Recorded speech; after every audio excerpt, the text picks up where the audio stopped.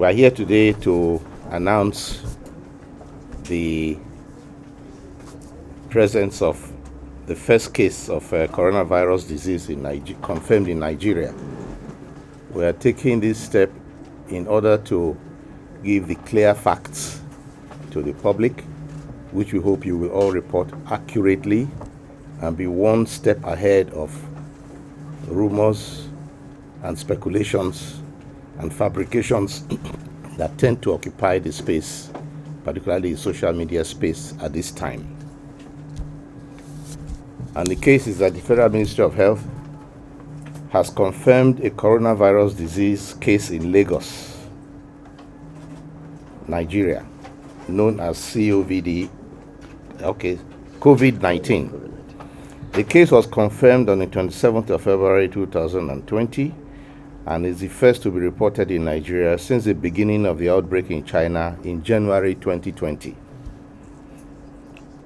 It is an Italian citizen who works in Nigeria and returned from Milan, Italy to Lagos, Nigeria on the 25th of February 2020. He actually landed here in the evening of the 24th, but by the time he got into his residence, Lagos, already 25th. He was confirmed by the virology laboratory of the Lagos University Teaching Hospital, which is a part of the laboratory network of the Nigeria Center for Disease Control. The patient is clinically stable with no serious symptoms and is being managed at the Infectious Disease Hospital in Yaba, Lagos. The government of Nigeria, through the Federal Ministry of Health, has been strengthening measures to ensure an outbreak in Nigeria is controlled and contained quickly. The multi-sectoral coronavirus preparedness group, led by the Nigeria Center for Disease Control, has immediately activated its National Emergency Operations Center and will work closely with Lagos State Health Authorities, or let us say is already working closely with Lagos State Health Authorities to respond to this case and implement firm control measures. I wish to assure all Nigerians that we have been beefing up our preparedness and capabilities since the first confirmation of cases in China, and we will use all measures and resources made available by the government to respond to this case. We have started working to identify all the contacts of the patient since he entered Nigeria, and even those who were with him on the aircraft. We have been in touch with the aircraft authority, the aircraft owners, to find out who his seatmates were. Please be reminded that most people who become infected may experience only mild illness and recover easily, but it can be more severe in other people, particularly those who are elderly and those who have other underlying chronic diseases. All Nigerians should therefore take care of their own health and maintain hand and respiratory hygiene to protect themselves, protect their families and others, following the precautions which I give you below. First, regularly and thoroughly wash your hands with soap and water and use alcohol-based hand sanitizer, and working very closely with the World Health Organization. World Health Organization, as we all know, is the world body concerned with looking after global health, checking out public health security and situations like this, and they give advisory to all countries. The World Health Organization warned just the day before, I saw on the news, that all countries should brace themselves for possible entry of spread of coronavirus into their own states. And since then, we have continued beefing up our own security. The second thing that he said is that the coronavirus symptoms may not manifest within the first several days. So a person who gets infected may not show any signs at all within the first few days, like 3 or 4 or 5 days. And then the symptoms begin. So if that person has traveled within that window, they can get through anywhere and not be noticed. So the gentleman who came here apparently may have gotten infected at a point, but walked through the scene, the screening, with no symptoms. And by the time he got to his house, I think a day or two after, he started to feel unwell.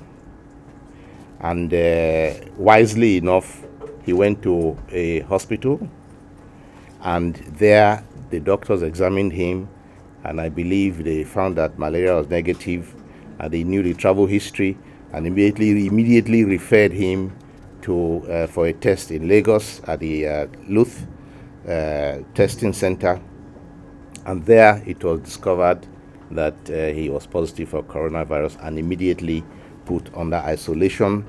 In fact, he had been put on isolation from the referral hospital in a special ambulance where the driver himself had been kitted. So there was pre-empty thinking on the side of the hospital and on the side of the drivers to transport him under those very specialized conditions to the infectious disease hospital in Lagos. The identity of patients is not generally released except with their own permission. So we're not going to tell you his name is XYZ. And also the name of the company he works with will not be released without their permission. That's not the normal practice. So he has immediately been put under very strict isolation, receiving the treatment, and the information I have this very morning is that he's stable. The symptoms for all people will not be equally severe. And in fact, there are speculations that say that think that up to 80% of people who get the coronavirus infection may show only mild symptoms or none, and 20% will get very severe symptoms. But all this is still under investigation. As you know, this has been described as a novel coronavirus, which means it is new. Its behavior is not very clear, and there is a rapid trove of information coming out about it, which is just beginning to enlighten the public. Scientists are working very hard to know more about it. So it is not that there's a failure of screening. The screening went on very well, and it's not a failure of anything else. But as a matter of fact, we need to commend the hospital for thinking ahead and not wasting time and taking necessary measures, and commend Lagos State government for responding very appropriately. What follows this, to answer this second question, is contact tracing. We look at all those people who this man has been in touch with, backwards from the day he was admitted, and begin to go right back. The first point of call when anybody enters the country, and remember we have always said that we suspect that by air is the most likely putative form of entry into this country, which turns out to be correct. And the first line of defense there is the Port Health Services. The Port Health Services will be working with the airline to get the passenger manifest and find out where exactly this gentleman was, and also where he sat, and also those who sat around him, and set up a monitoring system for all the passengers and the crew members of that particular flight in order to be able to get information to monitor their state of health within the next 14 days.